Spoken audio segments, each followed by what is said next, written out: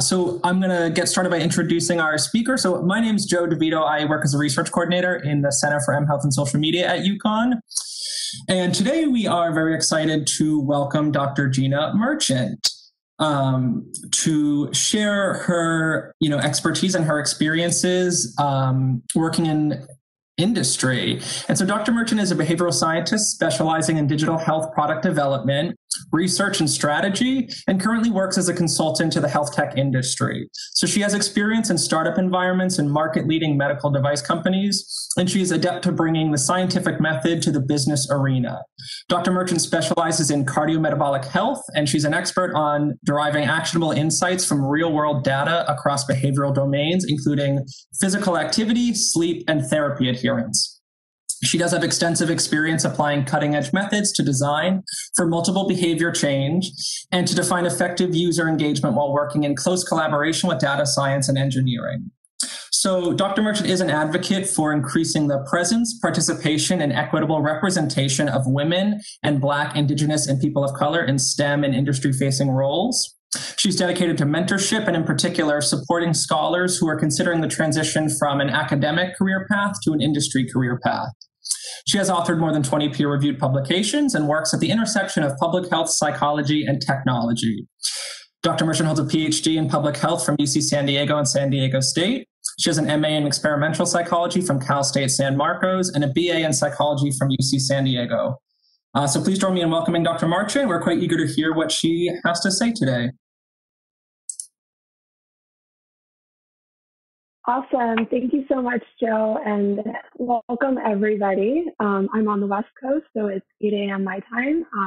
And wherever you are joining from, I hope the day is treating you well. So, first, I just start off with a disclaimer. Obviously, this is from my personal experience and perspective, so it may not generalize to everyone's experience, but I have really tried to distill common challenges and experiences that I think cut across all the various places that you might find yourself working in health tech. Secondly, I make no assumptions about what you know or you don't. So some of the things I say, you may be thinking, oh gosh, I of course know this, or I have no idea what you're talking about. And both of those things are totally fine. I do want to spend a fair amount of time in our Q&A period because I think that that's where we're really going to generate some rich conversation, either reflecting on the things that I have discussed or things that you really wanted to know that you didn't hear me talk about. The third point I'd like to make is that I do not think that scientists or medically trained doctors have all the answers. So while I am extremely critical, and I do think appropriately so, it is not because I'm coming from a position that we can solve everything. Having said that, I do think that the massive shortage of academically trained research scientists, public health professionals, behavioral scientists, health psychologists, statisticians in particular, which is actually not something that I go into detail in today, but we can talk about, is highly problematic and is really holding the industry back. So today's talking points, I tried to keep it succinct so that we could cover a lot of ground, but still go in depth in some of the common challenges and the things that I think you should come away knowing after this talk is over. So the first is I want to explain what I mean by health tech is tech. The second is briefly going over my background and the transition that I experienced. The third is 5 common challenges. And there'll be some stories that I tell to kind of bolster or explain the experience behind these challenges. And then the top 3 things that I think you should know. The number 1 question that I think you should ask yourself. And then, as I said, doing a really, not lengthy, but like in-depth Q&A so we can get some dynamic exchanges around this topic. So health tech is tech. I actually used to have a very heated, lively exchange with one of my colleagues. When I first left academic environment, I joined a UX team at ResMed. So very large, well, by my estimation, it's very large. It's only 6,000 people globally, and that includes a very large sales force. But it is a global market-leading organization, and I was embedded on the UX team in product development. And the lead mobile UX designer, my friend Maria, would always say, I would get so frustrated, and I would say, like, why is health tech so weird? Like, why are these processes in place? Or why is there a complete lack of processes? And she would shake her head and look at me very seriously and say, Gina, because health tech is tech. And I would argue with her because I would say, no, it's medicine, it's science, it's different. So that was coming up on 4 years ago. And I can stand here before you today and say that I was wrong. And what I mean by that is the industry itself is born out of Silicon Valley. It has a lot of the same interests that technology does, and the beliefs and cultures and core value systems. And three of those are really looking at disruption. So the first, the healthcare system is antiquated. That's the core belief, and therefore it's ripe for disruption. And so the focus is more on changing things and this perception that everything is broken, as opposed to thinking about what can we borrow from the healthcare system that's positive and adapt it for the 21st century.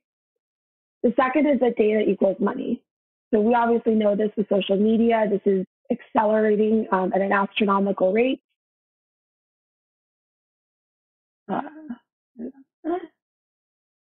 And what that manifests as a lot of people are going to be put in positions, such as positions that I was put in, where it's a kitchen sink approach, right? We really want to collect as much data from the end user as possible, because at some point along the journey in our product development, or people we're going to partner with, or vendors or customers, our ability to amass large quantities of data is going to make us a more valuable company. And obviously, from a healthcare standpoint, that can be incredibly damaging from a privacy and security standpoint. We want to make sure that if it's the person's healthcare data in particular, socio-demographics, what have you, that we treat those data with a lot of respect. The third is that tech, in and of itself, a core implicit assumption is that technology is going to make things faster, cheaper, and more accessible. Now, we all know that technology is enabling us to have the conversation we're having today, and that without technology, we wouldn't have a lot of the predictive algorithms for early detection of things. We wouldn't have some of the, really complicated robotics, interesting and very innovative abilities to do, microscopic surgeries, what have you. Like, it runs across the gamut. There's lots of ways that we can look at technology and say that it's really transformed our ability to deliver healthcare. However, especially in the digital health world, it is often used when it doesn't need to be. So I'll give you a very clear example. Text messaging is a highly underutilized, very unsexy, old school way to reach people where they are as they go about their daily lives. And I can't tell you the number of times that I've been in the room where a CTO who's got a background in maybe bachelor's in computer science, maybe a master's, and then, an MBA, and been working for 20 years or so, achieved really high ranks, and their goal is AI first. Now I don't even know what that really means, other than to say they need artificial intelligence and they want to lead with it.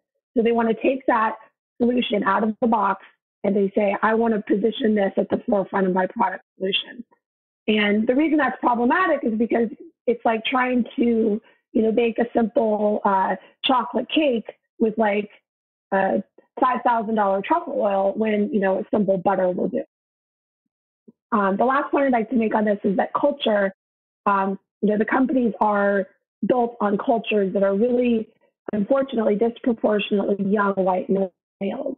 And so what that translates into is a way of thinking and a way of doing things that is often less inclusive than it needs to be, especially when we're considering healthcare disparities, we're considering the incidence, morbidity, and mortality of chronic disease. I'd like to point out mDisrupt, which is a company that was started by Rudy Gadelrab and Jill Hagenford. Jill was the former chief medical officer of 23andMe, and she's a pathologist, medically trained doctor. Ruby is a commercialization expert.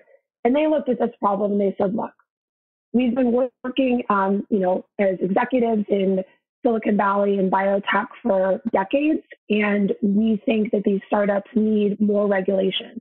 So instead of focusing on going fast and breaking things, we want to bring to the conversation, first, do no harm, so the Hippocratic Oath, and we want to help bring products to market that are safer, more evidence-based, And so that consulting agency, if you're interested, is hiring experts across epidemiology, statistics, public health, behavioral science, and they're a network of folks.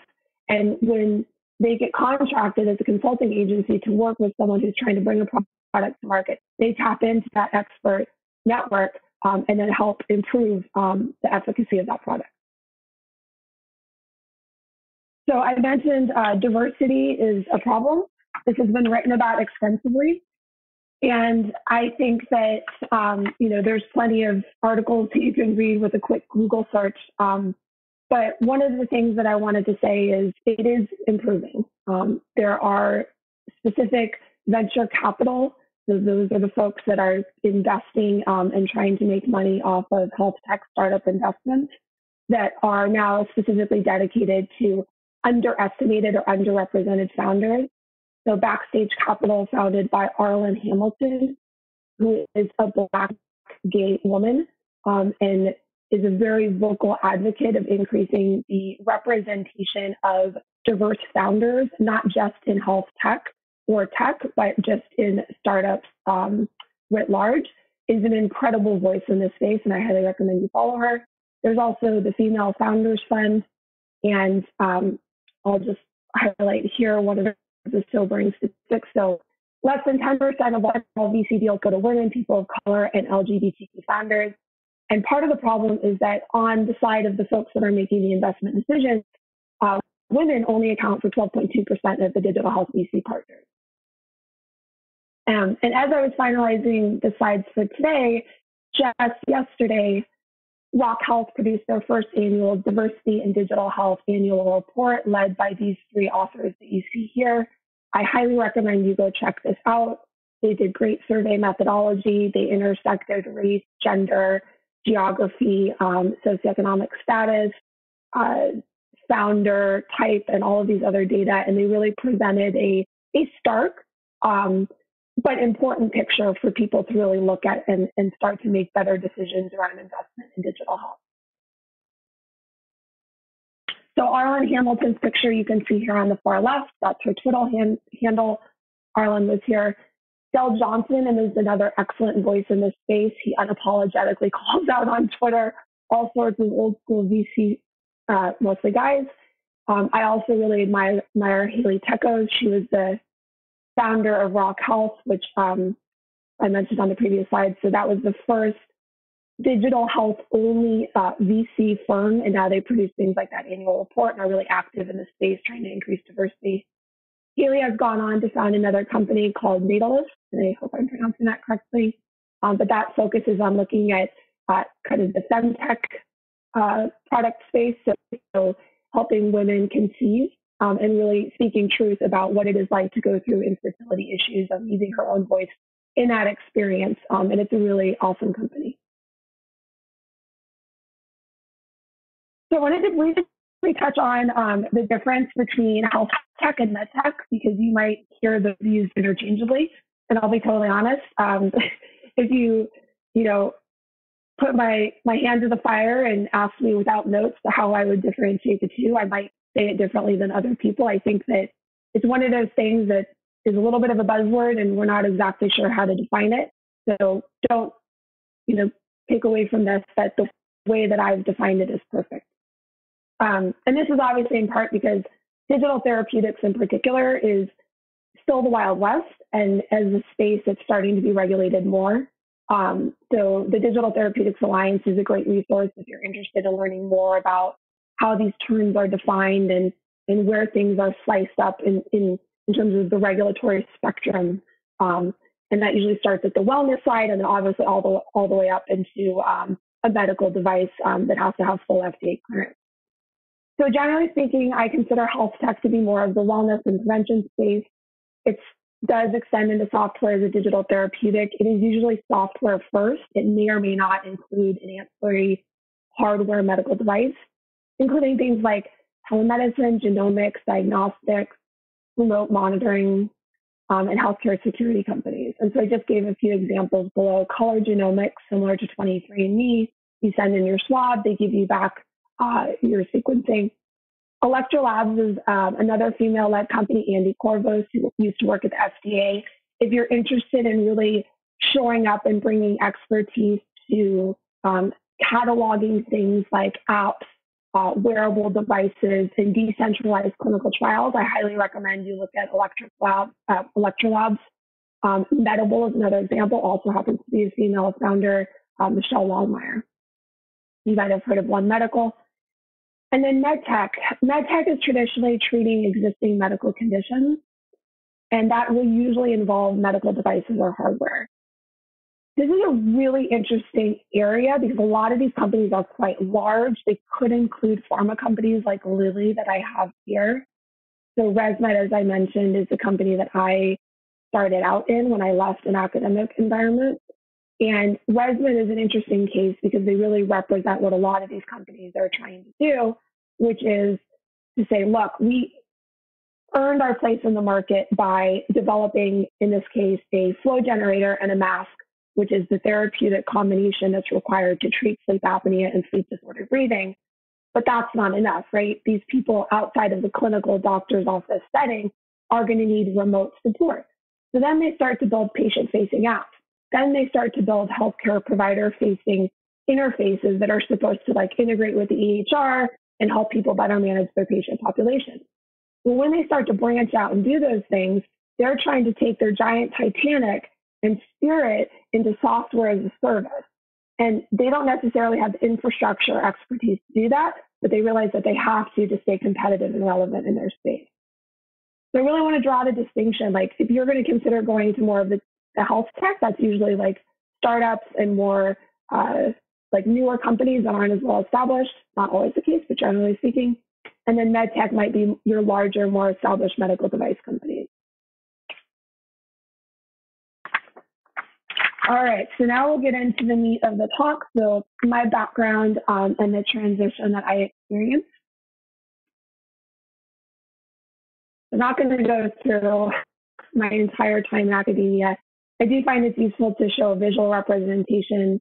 I spent a very long time, so 16 years. I would be remiss without mentioning that I did play soccer at the University of Connecticut from 2002, the 2002 season and 2003, before transferring back to California to finish out my bachelor's degree, so go Huskies. But as I mentioned, it was a long time, so 16 years. And the reason I think that's important to highlight is that a lot of my personality and the approach to problem solving and the way that I had developed internal processes to understand the world around me and really work within teams was born out of this long, experience in academic environments. And despite it being a long time, I do feel like I had a lot of diverse experience. I started in junior college. I then, like I said, went to the University of Connecticut. I played collegiate soccer, transferred back to California. I played another sport, track and field. I studied abroad. I did all of these things. I spent some time out. I worked at the YMCA, coached soccer. And then I did do a postdoc, which I'll talk about in a minute. So I felt like across all of those things that I had, not just one institution for 10 years or what have you. But despite that, it was shell-shocking. It was just very jarring, to use words that I've heard others describe this as, to make that transition. And that's not to paint it as good or bad. It's just that despite feeling like I had met and engaged with a lot of different teams and a lot of different people across a lot of different contexts, in particular, for example, when I was at UC San Diego doing my PhD, I was part of an interdisciplinary team in mobile health. And we worked with a lot of engineers. We worked with a lot of user-centered design folks, computer scientists. I did health disparities work with folks in South San Diego. And yet it's just a whole different world when you get out of an academic environment. I know folks are probably wondering if they need to do a postdoc. And the short answer, which we can get into more in the Q&A, is no. And in fact, I think if you are really convinced that you know that you want to get into industry, that sooner is probably better.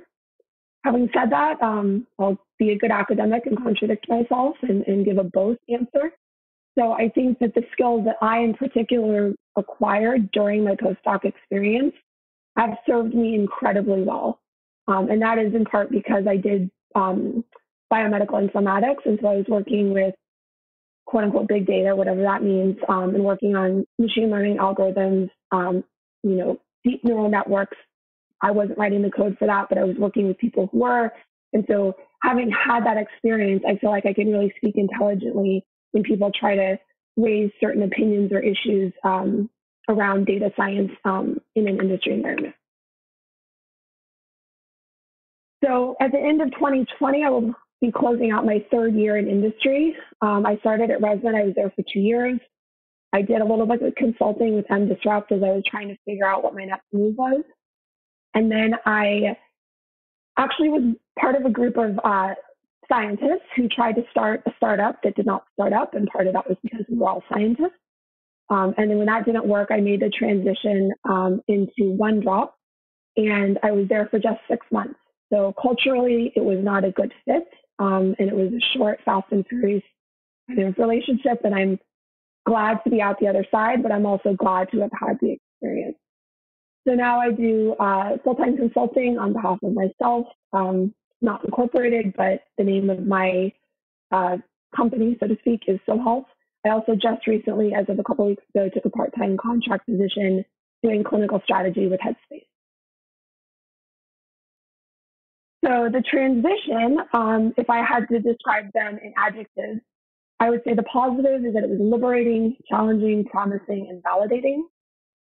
The negatives, I would say, is confusing, disappointing, bureaucratic, and lonely. So I'll go through a couple examples. So the liberating, I'll be really honest, I think financially, that was a big motivator for me to get out of postdoc income trajectory and, new professor pay. It's not that it's bad money. It's just that I was in a position where I wanted to feel like I could bring in more to my family. And the grant cycle, the kind of pressure to publish, it just wasn't jiving with what I wanted. So it was very liberating for me to leave that environment. I really welcomed the challenge. I had heard a lot that there was an appetite for people like us in industry, and so that was a really welcome challenge for me. And then promising, once I got into my first job, it was immediately clear that there was a lot of opportunity there. And so that made me feel like there was a lot of promise and potential. And then validating, I would say, I actually didn't receive a lot of internal support. I won't say that my advisors or mentors or people I worked with were, trying to squash my dreams, but it just felt like, Gina, are you sure that this is really what you want to do? Because once you leave, you can't come back, which I don't think is true. But once I did leave, again, the reception from the folks that I was working with, oh, we're so glad you're here. This is awesome. Really felt validating for me. So for the negative, so confusing. You'll see the buzzword images that I have here. We've got jargon in academia, but oh boy, are there buzzwords in industry. And a lot of times people would say that they wanted things and what they said they wanted wasn't actually what they wanted.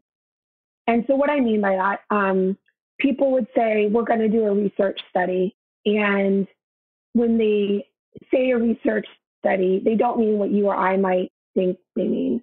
So I'll just give a quick an example actually of a personalization. So when we talk about personalization, we know the level of rigor that we can now do personalization based on, ecological momentary assessment, which is reaching people as they go about their day, as opposed to, a one-off cross-sectional survey.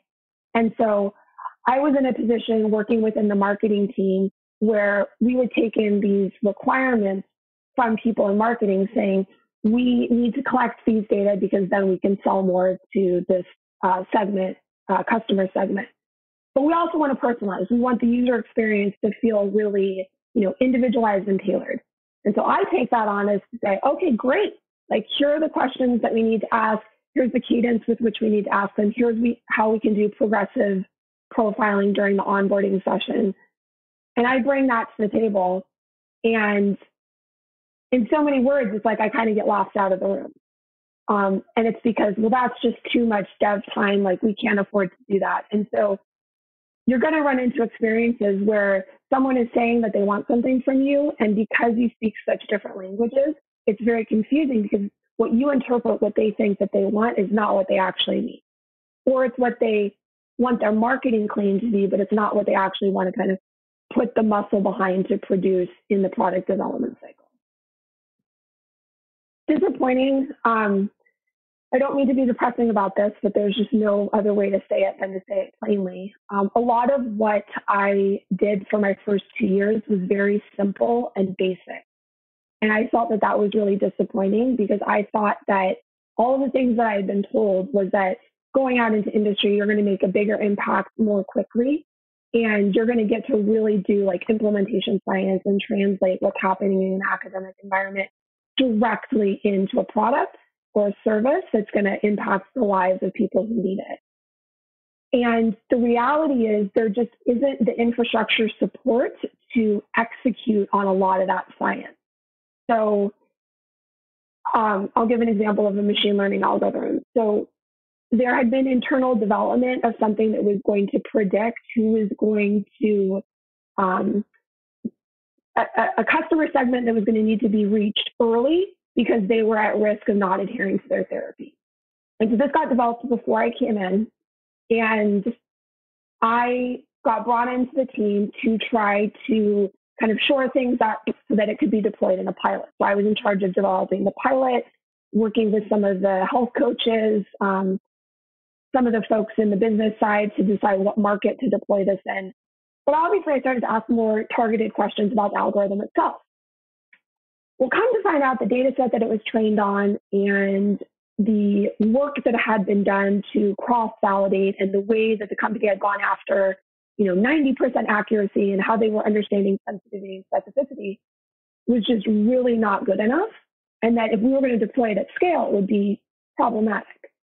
Now, I'm not an epidemiologist, so here I am going back to my epi book and like really, digging deep into the literature to make sure that I'm explaining these things correctly.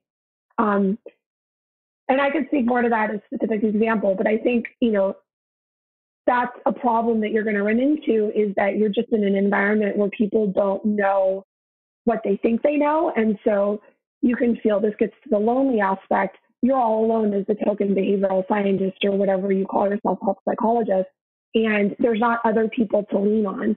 And so then you end up de-scoping or kind of deprioritizing your goals because you realize you really need to start at a basic level. I think that the bureaucratic kind of speaks for itself, but what I do want to highlight is that there are really well-entrenched power structures that I didn't appreciate coming out of an academic environment in terms of, depending on the organization, associate level, junior level, manager, director, senior director. And the way that people respect those boundaries is different, I think, from what I experienced in academia. So in academia, obviously there's a lot of issues where, there's really senior people that think they know everything, what have you. Every place has problems like that. But generally, if you came to a scientific conference and you had really awesome results, the results would speak for themselves and people wouldn't judge you for your age or gender, the color of your skin. And I have definitely had my fair share of experiences where because I'm a quote academic or I'm too junior or I'm too new to industry or whatever it is, that I am not listened to no matter how striking the evidence that I'm presenting is.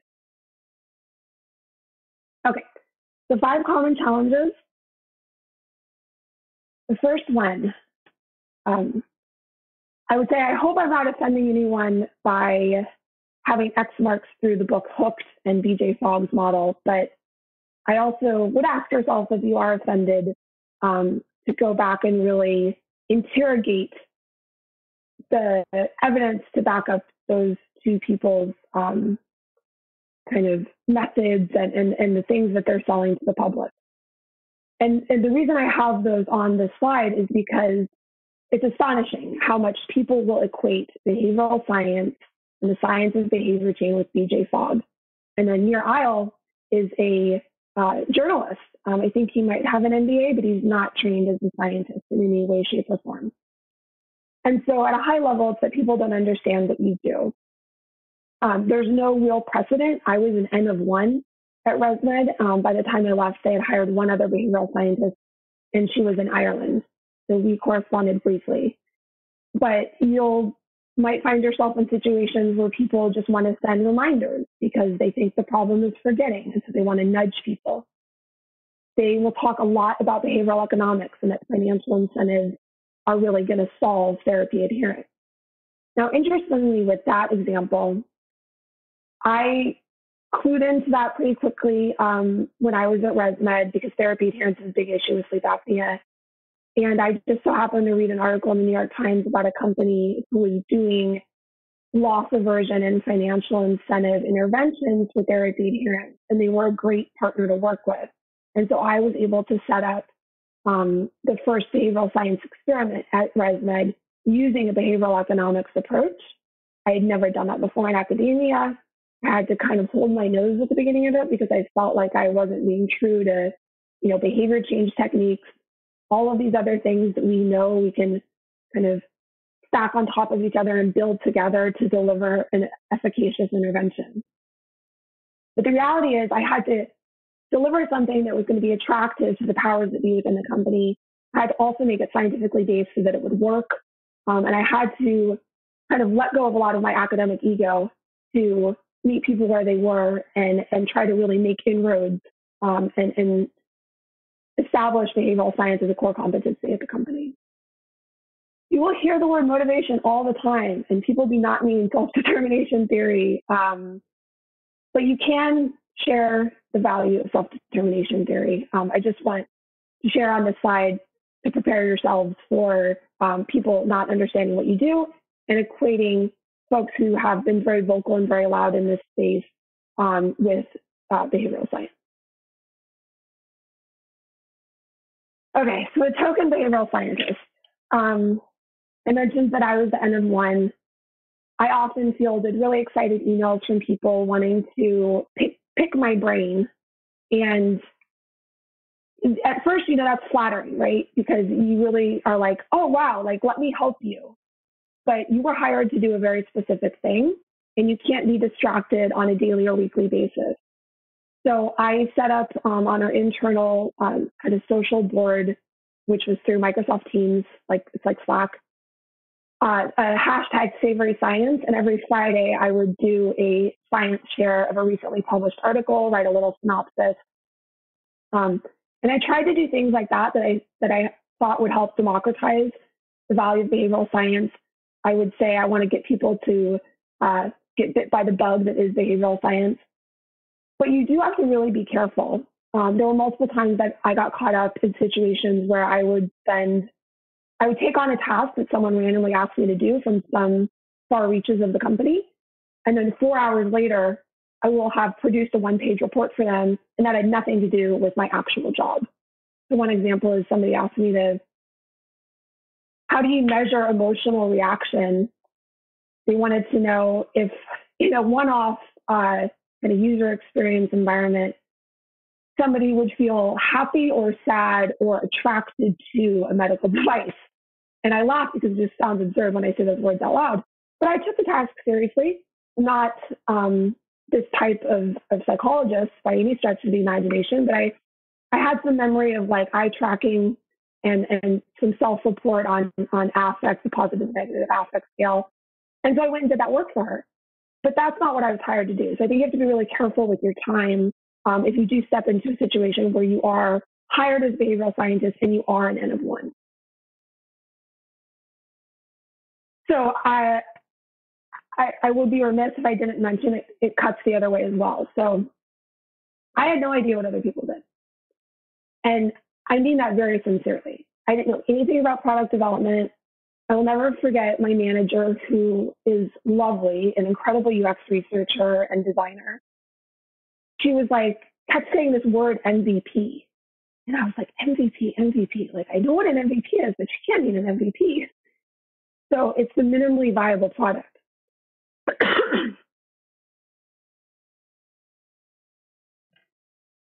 And if you do find yourself in a product development environment, there are a lot of terms and ways of doing things that you're going to have to get up to speed with quickly.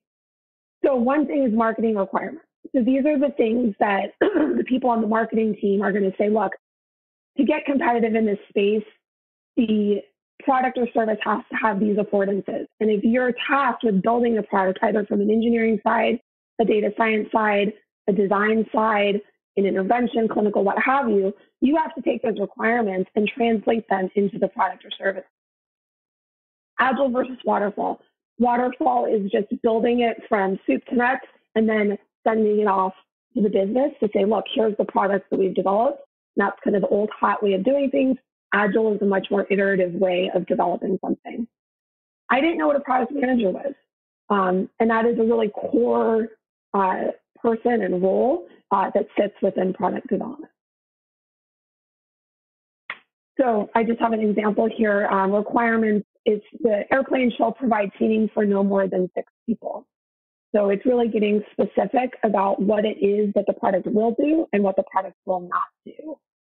Where this can be problematic is if you are in health tech, you don't have to stretch your imagination that far to think through in real practical terms what that translates to or should translate to is that clinical and scientific expertise is leading the requirements, because those are the people that have the training and the background and the knowledge to say that the person, the patient, the user, or if it's from a prevention standpoint, whatever you're building, it's built from a medical perspective. The problem is oftentimes those are not the people that are putting forward the product or the marketing requirement. Okay, so we speak different languages. I touched on this a minute ago, and I think it's worth mentioning a couple of examples. So I often would hear validate that, or I have a hypothesis, or we're going to do an experiment. And I think for validation in particular, I have a background in psychometrics, and I kept thinking that people meant like construct validity, like predictive and concurrent. And reliability, oh, do you want to do split half? And they're not talking about that at all. From a diagnostics perspective or a medical device, there's often verification, and the validation is ensuring that it is going to do what the product needs to do, from a regulatory perspective or meeting the market requirements. I've never been in a situation where they mean it from the psychometric vernacular. Hypothesis is interesting. I've had to let go of that. I often thought it meant hypothesis testing, but it doesn't. Experiments is something I hold on to. And the reason I hold on to that, and I want to make sure that people are clear in what they mean, and I will ask questions until we get to an answer, is because a lot of times evidence generation is at the core of what people want and need. And if we can't align on what is a true experiment and causal versus correlational evidence, we're never going to advance the effectiveness of the digital health product. And the last common challenge is that scientific thinking and the scientific method are not in charge. So, we're trained to think about empiricism and that, systematic observation is going to help us understand the world around us. And a lot of times, over years and years, there'll be pockets within the company that have attacked the same problem. And the evidence that they've generated from whatever method don't all live in one place. People have come and gone. And the way that decisions get made are not based on empiricism. And I think that's a problem. But I also think it's recognizing that you're not going to change that. And so you deliver the value of what empiricism can bring, while recognizing that a lot of that doesn't exist today. Statistics. Oh gosh, this is a whole nother, we have a whole conversation about this. A lot of folks trained in data science are really, really skilled at coding, and they're great at working with, big complicated tables that they have to join, doing SQL queries, what have you, but they're not trained in tried and true statistics. What I mean by that is, they can fit models, but understanding kind of the way in which data are handled and clinical significance versus statistical significance. And some folks are, but generally speaking, I have observed a conflation by folks in the business arena in health tech that statistics and data science are synonymous, and they are decidedly not. Lit searches. So I do a lot of lit searches, and yet I still feel very disconnected from the literature, and it makes me sad. So I do a lot of lit searches because people will ask me what the state of the state is for prevalence, incidence. Tell me what the most efficacious intervention is for this. And so I go in and do that. But people aren't trained in how to do that. So you'll run into situations where a senior executive brings to this meeting that everyone's been waiting for months, a single study that was written 10 years ago, and the person, got written up in, Newsweek or something. And that creates a problem because you're not having the same conversation about the state of the state. And the last one is health disparities. So health disparities is at the cornerstone of public health. We obviously, especially in 2020, have heard a ton about the impact of health disparities on COVID incidence, morbidity, mortality. And unfortunately, it often is the case that it doesn't pay in health tech to pay attention to health disparities. So from a crude US Census population perspective, there are more white Americans than there are Black Americans. And diseases are disproportionately going to impact Black, Indigenous, people of color. But from a market share perspective, and especially when you intersect ability to pay, it is an upward battle to get certain companies to pay attention to health disparities. And I will talk about this in a minute with the 3 things I think you should know. So I think if you ask me this in a month's time, I might have slightly different versions of this. I tried to think long and hard about what maybe I wish I could have heard from somebody or things that I thought you might be able to take home with you and kind of ponder on. So the first is don't let go of your curiosity, but be prepared for it to perturb people. One of the reasons that I did a postdoc is that I couldn't have imagined my life without being an academic. I love teaching. I had fallen in love with research. I am an extremely curious person. And this can get me in trouble in industry because I do not stop asking questions. There's a great story that you can ask me more about in the Q&A if you're interested, where a group of very senior people that have been put together on an innovation team had done a cluster analysis using cross-sectional data, self-report health behaviors, and they had developed these clusters and named them, turned them into personas, and were developing an entire marketing strategy around them. Well, I was super curious around how those data were handled. And I thought that the senior executives just didn't know that the vendor they hired to do the analysis had really over-leveraged cluster analysis. So I went into multiple conversations, very curious and just like, oh, these people just don't know. Let me help. Let me write up this report. And it really pissed off a lot of people. But I think I learned from that experience how to maybe do it better in the future. But I also would not do it in the future because I think curiosity is what is going to drive innovation in this space. Second is I think that your training and constructive criticism will often be at odds with industry norms. So Dr. Sherry Pagodo and I have actually talked about this a fair bit.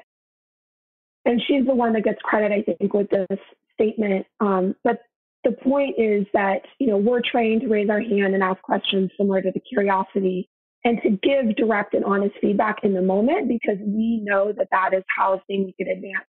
And I'm not saying that people in the business arena don't go at each other's throats, but they do it more over business numbers or target markets or forecasting or projections, not necessarily about the things that I am coming to the table questioning or being critical about.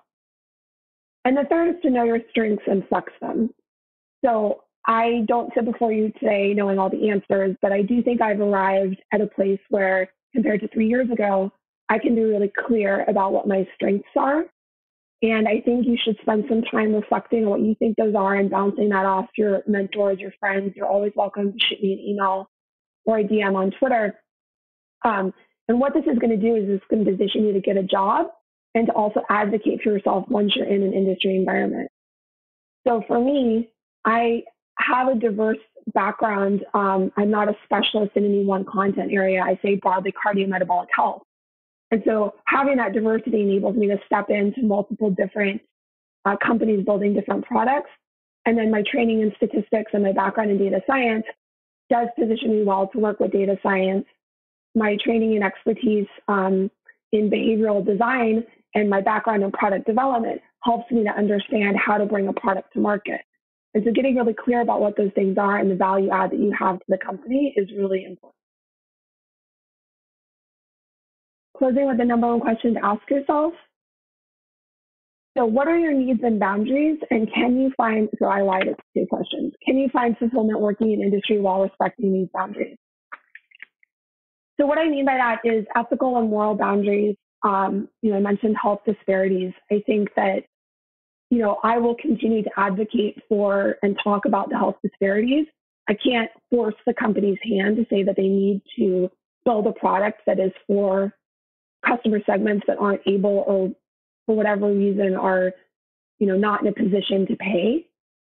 But if you find yourself answering this, that your needs and boundaries are not going to be fulfilled or respected in an industry environment, then it might not be for you. I do think that you should give it a go because a lot of times we can't really fully answer this question because we're just future tripping and we don't know what it's like until we're actually in the trenches.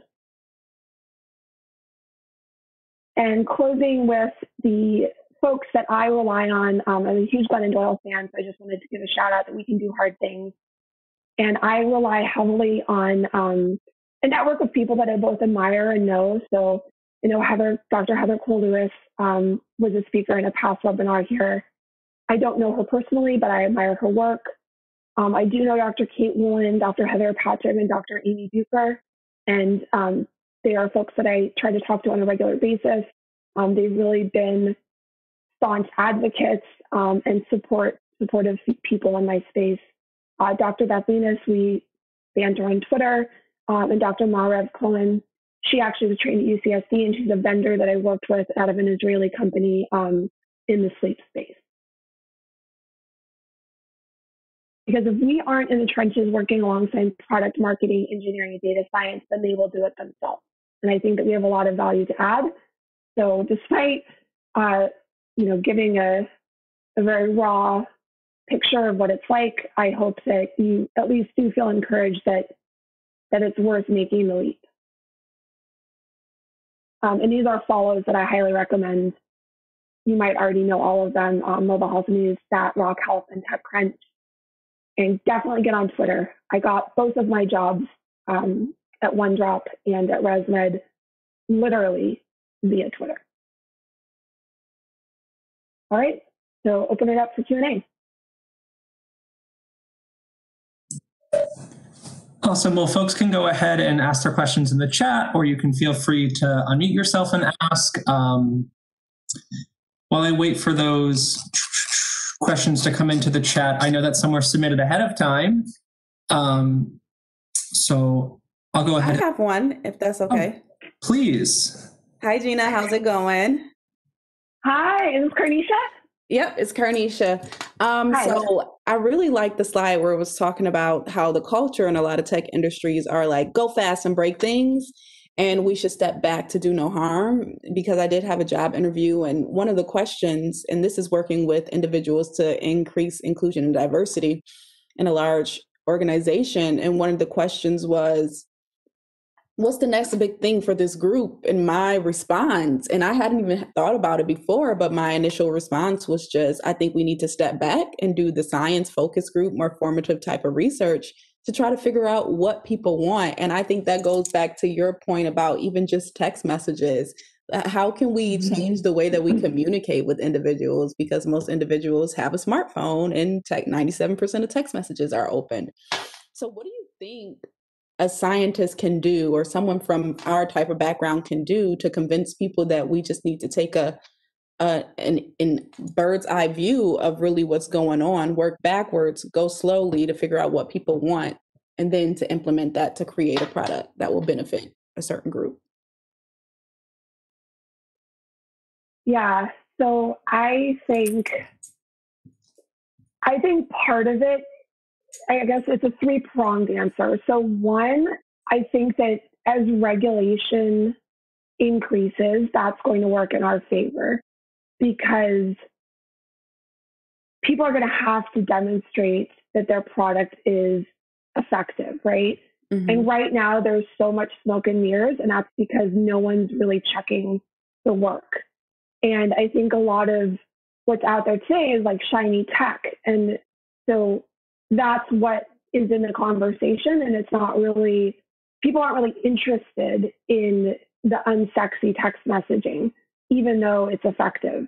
And I think as the market gets more competitive, the different business partners, so if you look at like hospitals, they get hit up all the time from startups because the startup wants to do some sort of a pilot or, get a carve out of their patient population. And that hospital often says no, but as it gets more competitive and the hospital turns back to the startup and says, okay, well, show me how your product's effective.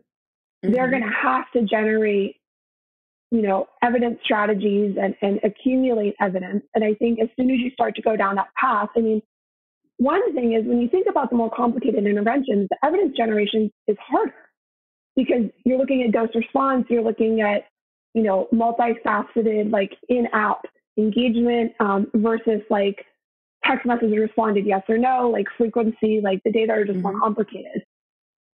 I think from a practical standpoint, when you're in the environment, so if you give the example of doing the job interview, I imagine that their reaction to that wasn't, like really excited because you're asking them to slow down. But I think it's giving lip service or paying homage to the fact that they have really tight deadlines. And then once you're in that environment, you have to be really scrappy. So you have to demonstrate the value of why what you're saying works. And so that's also, bringing in the evidence from the literature. You have to distill it very, very simply. You can't put out complicated reports or slides that, people don't have training. They can't, even reading an abstract. And I can't read complex financial reporting because I have no background in finance. Mm-hmm. But, so I don't know if I fully answered your question on that. Mm-hmm. The other thing I'd say is I think that more people like us need to found companies because I'm really interested in things that have been tested in an academic environment, similar to pharma, right? Like you look at drug development. That's the approach we really should be taking with digital health. And there's not that many, I don't know that much about paratherapeutics, but given what they've had to demonstrate to the FDA and they've gotten approval in the mental health space, I think that those types of approaches are promising. And that's very systematic year over year, getting yourself, and maybe it's not a phase 1, phase 2, phase 3 clinical trial, but it's some sort of stepwise progression toward really rock solid evidence generation. Mm-hmm. Thank you. Yeah. Who else? Again, anyone who has a question can feel free to throw the chat or unmute themselves. Yeah. Don't be shy, you guys. We're all on Zoom together. We're all in a pandemic together.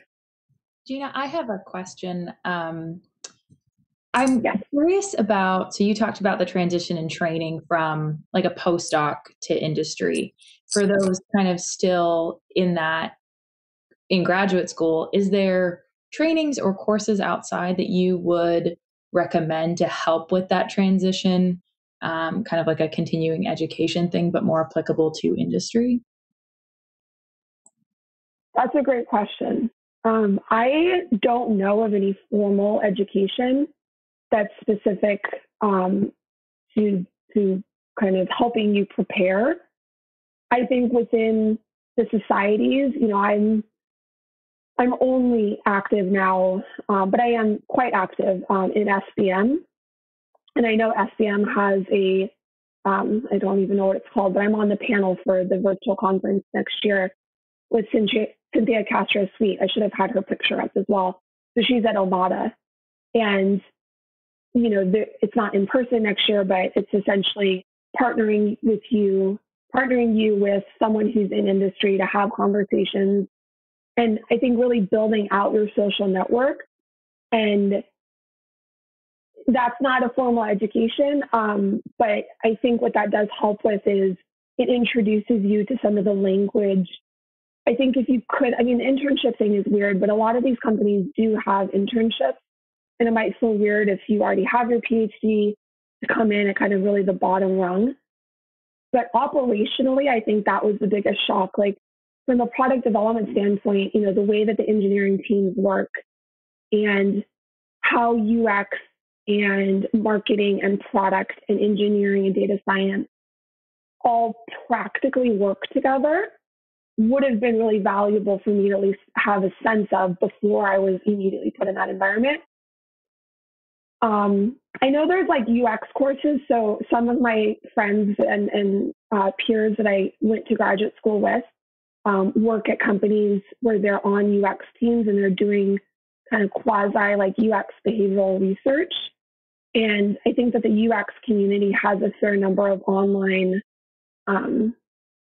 like courses and things like that. And that's, you know, I always knew that academics did not build attractive digital health products, but I learned so much from my UX colleagues. And I really think that learning that side of it, depending on which direction you want to go, is super helpful.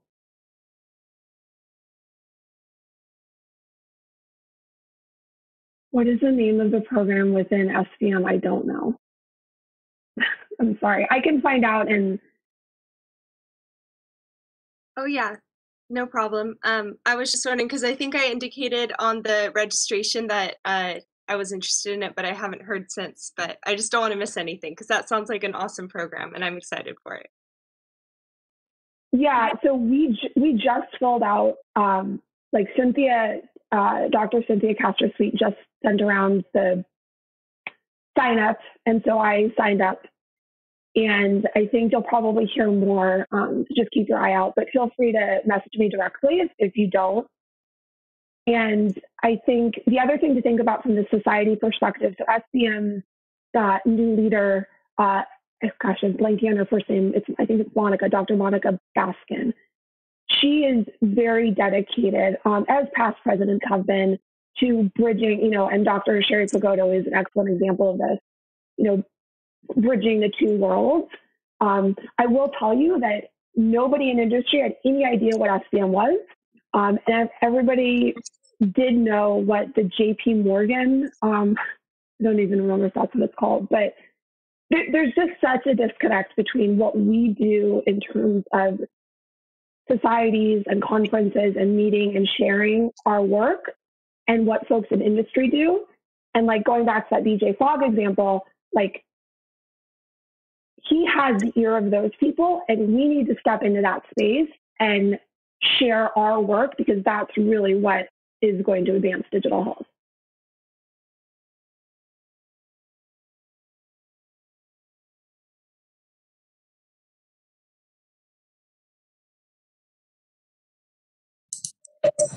Great. Well, anyone else who has questions, again, feel free to chat them or ask them. I know we're coming close to the end, but we have time for one more.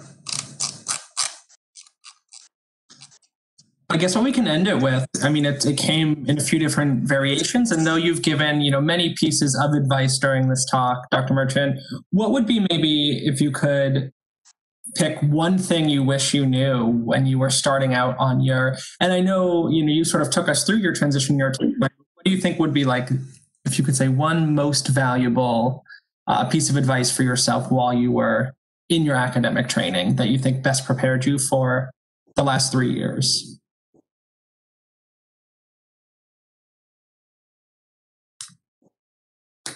I don't know, this just popped in my head. It is not going to always make sense. And what I mean by that is, I think as a scientist, we're trained in logical thinking. And again, this is not to say that we have all the answers. But here's a great example. Like one of my boundaries, I mentioned experiments. I also refuse to say proven, and it gets used all the time. Like we've proven this has been proven, the proven treatment, the proven this.